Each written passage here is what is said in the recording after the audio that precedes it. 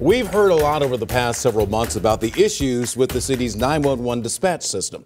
Part of the problem is hiring enough dispatchers. It's been a big problem here. Alex Fees is actually live this morning as the city takes positive steps to solve delay times when calling 911. What can you tell us, Alex?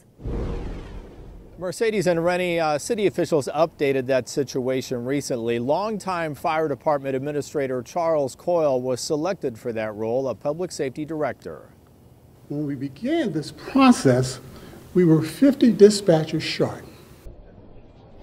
Coyle says in his mind, 911 dispatchers are first responders. Over the past several months, people have complained about being put on hold when dialing 911 in the city. In January, husband and father of three, Richard Slushing, died in his car at the St. Louis intersection after accidentally shooting himself in the leg.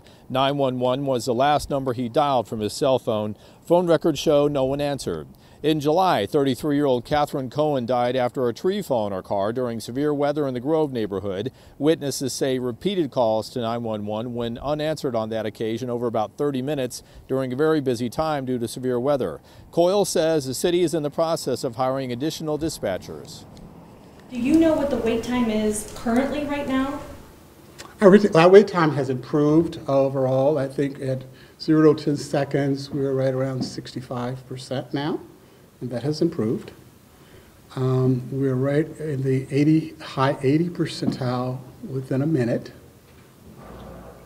Okay, so those are improving, and I expect them to improve even more as we get the trainees into a position to operate. Coyle says dispatchers, EMS dispatchers that is, can start working on their own after 5 months of training. For police dispatchers, that training takes 8 months. Live this morning outside City Hall, Alex Fees, 5 on your side.